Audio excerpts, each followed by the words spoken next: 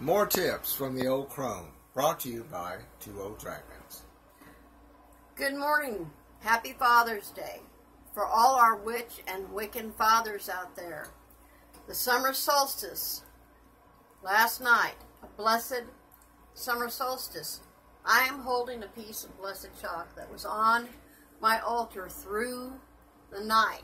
Now, a lot of people don't know what a sigil is. A sigil is a mark that's declaring protection on your property. So, my sigil happens to be a dragon. This is one of my sigils that I use to protect my home. That and a 357 Magnum doesn't hurt either. So, for those of you who wish to protect your home using a sigil, find something that you like that makes you feel comfortable.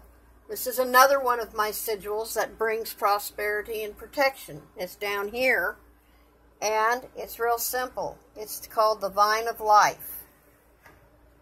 Goes like that.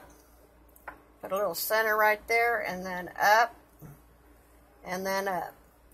And the last one, of course, is the pentagram. And a lot of people think this is devil worship. Well, you're wrong. It's even in the Bible, and there are many churches that have pentagrams. You see, the 5 points represent the first 5 people to worship Jesus.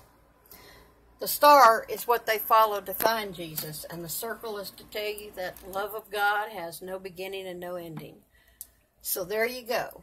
Happy Father's Day to our witch and Wiccans out there. Subscribe.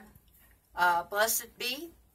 Keep happy, keep healthy, keep loving, subscribe, and please hit our donation page up. We need money. We need kittens fixed.